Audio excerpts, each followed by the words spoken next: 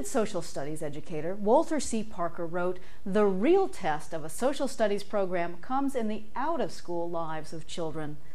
The students working with Tim Kipp are members of an after-school program tackling the enduring public issue of child labor.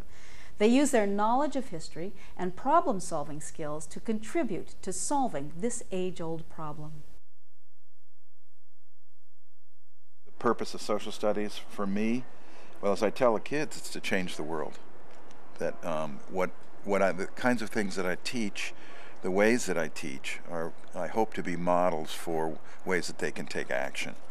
I love the teaching of history as well as social studies in general, but and I love the content, and I definitely emphasize that. But it's the process. It's what type of content are we studying? So I'm looking at the civil rights movement or some social movement where people have been able to make a change. People have been able to have an impact on the world. The child labor situation in the United States was quite serious 100 years ago, and now it's almost gone.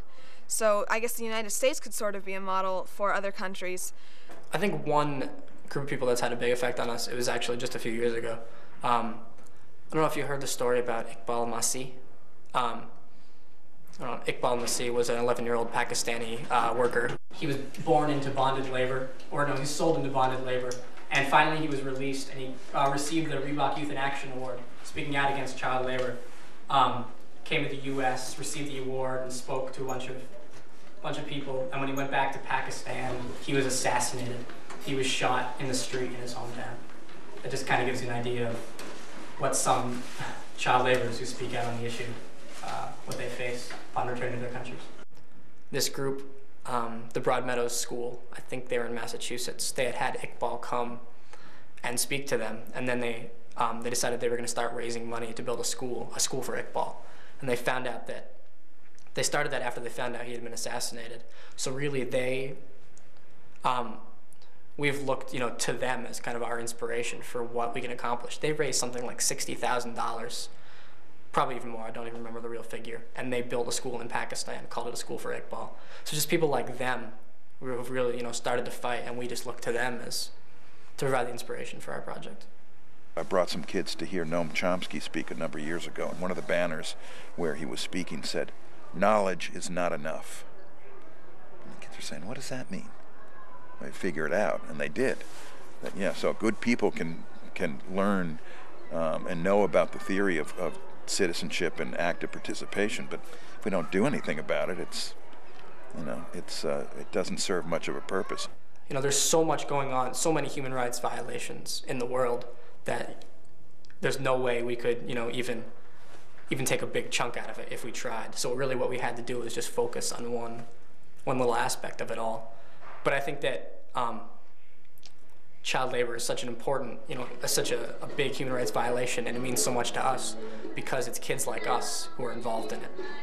The more we can make those two entities, the classroom and the outside world, one, in a real sense, not just some theoretical sense, that's all we're ever usually doing, then I think learning really has a different dimension, and it has a more lasting effect. This has been going on for such a long time that it would be hard to go in and change it. But what we want to do is not go in and totally change things. We want to improve people's lives.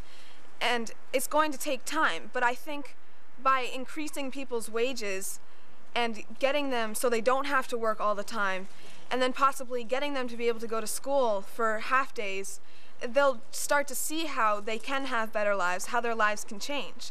I mean, it'll take a long time, but hopefully in 50 years or 100 years, people in third world countries like Bangladesh, children will be going to school and not working 20-hour days. I am constantly aware of that whole dynamic to make sure, number one, that the kids are realistic about what they're doing. They ultimately know that the world's not going to turn into a unique or utopian society. But if they know that they're trying, and if they have that kind of that motivation to be able to say, yeah, I'm going to try to make a difference, then then I think, and that's part of the empowerment process that leads to democratic action. People are alienated because they don't see the system working. But so if we can take kids at this age, even elementary school kids like we saw today in the Child Labor Conference, if we can take them to a level and saying, yes, we can make a difference, then participation becomes almost a natural dynamic. It's not something that say, well, geez, maybe I should go do something, but rather it becomes part of their normal life. And if we go beyond the traditional way of looking at participation or citizenship as, well, every 2 years I'm going to vote. I mean, that is just such a very narrow definition of what citizenship's about. That's just one small component to it. It's all the work that goes behind that and around that that's really what makes for citizenship. By being involved in CLIA and stuff, I'm getting my voice heard. I think that definitely CLIA could be a model for how other classrooms are run, because the most important thing with CLIA is that the advisors just step back and just let us run. They say, okay, you want to have a conference? Well, you plan it. You know, who do you want to speak? You tell us. We'll get them. You want to teach them about it? Teach them about it yourself. Certainly, the most responsibility was on you as the individuals, and that's what we wanted. We're not just having adults speaking to adults or adults speaking to kids. It's you folks teaching. You're the ones that are the leaders. We do basically everything. We teach new members. We run all our meetings. We decide what we're going to do as an organization. That could definitely be brought into the high school as a whole. How is CLIA, our child labor group, a model? And these kids are self-selected for sure. And so how do we engage more people in the process? I think that's basically what you're asking. Well, I have an advantage because I can do it through the classroom. So I can be passionate about what I'm teaching. And as I told them in our reflective session after today's conferences, passion is a critical part of social change. Well, it's certainly a critical part of teaching. Any good teacher knows that you've got to show that interest that's coming through you. And so if I can convey that to kids, no matter what social class they are, no matter if they're college prep kids or they're kids with learning challenges or whatever it is, if I can show that kind of passion and interest, then that I think will hopefully influence them to maybe go beyond their narrow view of the world, which is usually as a teenager defined around themselves. And so we've had some success in getting kids from different social backgrounds to get involved. If I obviously care a whole lot about child labor, and if I put my whole self into presentation and really, just let my emotions go with my teaching, then I think that will motivate kids in turn to become interested in the subject. I think it was really empowering. I thought it was great to see all these students. I know in my presentation group we had students who were really motivated and sounded very enthusiastic about going back to their school and starting up a chapter, and that just makes me feel so much more enthusiastic and excited about the work that I'm doing to see other students going out and trying to do the same. Hearing these women say that, that she lived in an 8x8 apartment with 3 of her coworkers and there were only 2 beds, and it's just so incredible. It just brings it to life for you. I think the phrase that I'm going to remember most from this day is when Charles Carnegie said that we are the voice of the voiceless. And that was truly inspiring to me, and it really made me want to, as people said, really made me want to get out and do something, because I feel like I have the responsibility to do that. Researching child labor and then hearing someone speak about it is an entirely different experience, and I guess it kind of just went over my head when I read it, but hearing it just really was a lot. It was touching. Well, it's hard being a teenager because a lot of times adults aren't as willing to listen to teenagers because they think we don't know what we're talking about. But people like Charles Carnegie and his committee of 5 people are just an example of how just a few people can change the world. I mean, and if they can do it, why can't we? Why do we believe that we can do something? I guess because if you consider the alternative, none of us can live with that alternative, meaning that we would just accept it. You know, and in my teaching and what I try to convey to students is that we should never accept things if we don't like them. We should do whatever we can to try to change it, even if it's a very small thing.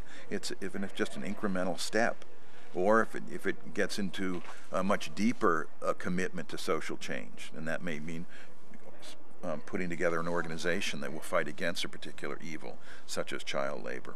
So it's, you know, for me, and I know for those passionate kids that I work with, there is no alternative. We have to do something. With so much, you know, so much talk about, like, negative talk about teenagers in the world, you know, all teenagers are druggies, or, you know, teenagers, all they just want to do is just drink and have fun and play sports. I think that using taxpayer dollars to, you know, to support activism is a great way to show the rest of the country that teenagers are not apathetic. We are not just, you know, we're not the MTV generation. We don't want to just sit around and have a good time, but we care about, you know, the whole world. We care about all types of people. So I think that, you know, groups like CALEA and other, like, Students for a Free Tibet, United Students Against Sweatshops, it's just our chance to show the world that, you know, we are not the apathetic generation, and that we can and will do something to make this world a better place. People who think that teenagers couldn't or can't change things should just watch what we're doing. I have one last homework assignment for you, as I tell them at the end of the year. It says, I want you to leave the world a better place than you found it.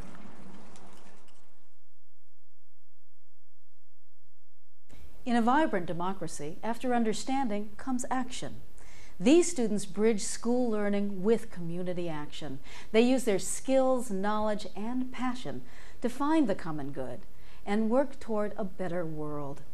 Their out-of-school lives show a deep commitment to justice, equality, and service to others.